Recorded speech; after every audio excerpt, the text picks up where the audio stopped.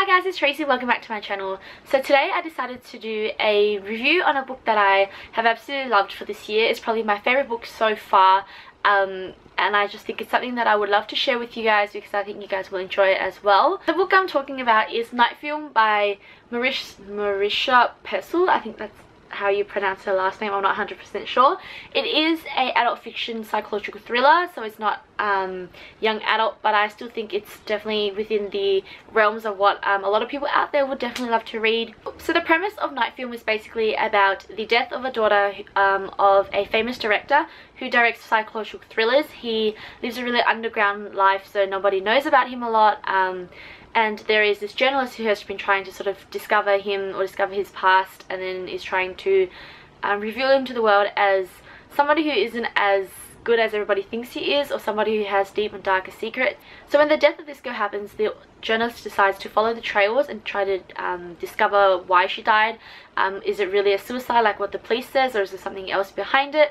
And he actually teams up with two other characters, and they make this trio who go through and discover the mysteries of the psychological thriller director and the daughter. So the way it's written is very, very intriguing. I find that Marisha's writing is very captivating, very gripping. It's also set at a really fast pace, so I'm actually, you know, trying to get towards the end as fast as I can, and the intensity is still keeping up with me.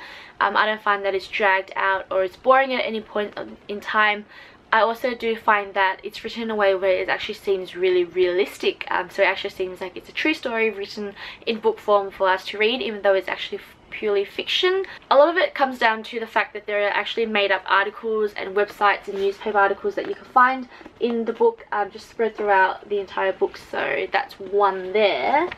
And you have things like different newspaper interview articles or interview with different characters that add to the story, which I think is really fascinating because it just adds so much more to the plot itself, and it actually makes it so much more realistic, so much more easy to read, and so much more interesting to read as well, because then you've got different evidence to the plot that just changes things up, so you're not reading bulks of writing, and you just actually have a different element to help you sort of further understand the novel as well. The characters themselves are very interesting. So you have a journalist who isn't exactly a hero, but isn't exactly an anti-hero. He sounds like a very normal person to me, very relatable, and he teams up with his two teenagers, both of them who have their own backstories to themselves, who have this character depth, and over time they do sort of develop a bit. You find that one of them has a stronger character progression as opposed to the other one, but the other one has more of an interesting backstory. I do think that they weren't really characters that I fondly love, purely because I wasn't as attached to them as I was to the actual daughter who died. So she, even though she isn't actually existing in the story, she leaves a really big impression throughout the plot and on me as well. I found that the way she was written, through different perspectives about her, you know, like through different witnesses, through different character descriptions about her, she became this lifelike person who really is really memorable, and made the story a lot more worthwhile in reading. Love the fact that this was really creepy, really thrilling, really gripping. I really wanted to know what the entire story was about. You know, I really wanted to get to the end and figure out what was going on. It was definitely really creepy towards the end. I would say that the ending picks up and just goes bang bang bang bang bang, and I was sort of really creeped out by what was happening there.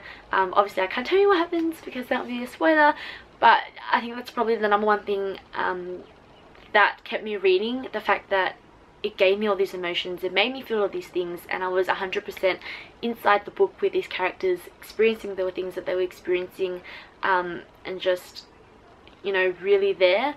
I think the ending isn't as satisfying as what a lot of people might want, but I find that it is a very ingenious way of ending. It doesn't really make a lot of sense now, but I feel like if you read it and if you sort of think about it in the end, you go, oh, so I understand why the ending's this way.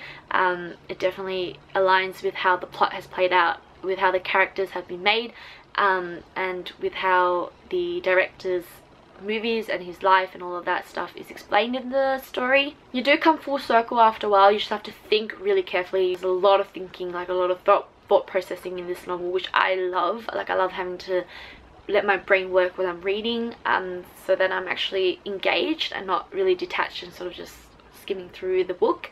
I would say that sometimes the size of this can be a bit daunting to people, but it is a really easy read. I did fly through it, and like I said, you've got the articles in there, there's not a heap of writing in there, and I definitely think that it is worth the read. I would say that anybody who likes a lot of mystery, who likes a lot of thriller, even just really good writing and really good plot progression and character development, definitely check this out. I did give this a 5 out of 5 just because I loved it so much, and I would think that this would probably be a book that should be made out into a movie, because it would make such a great movie to watch. The entire time I was reading this, I was visualizing pretty much every scene that was going on there.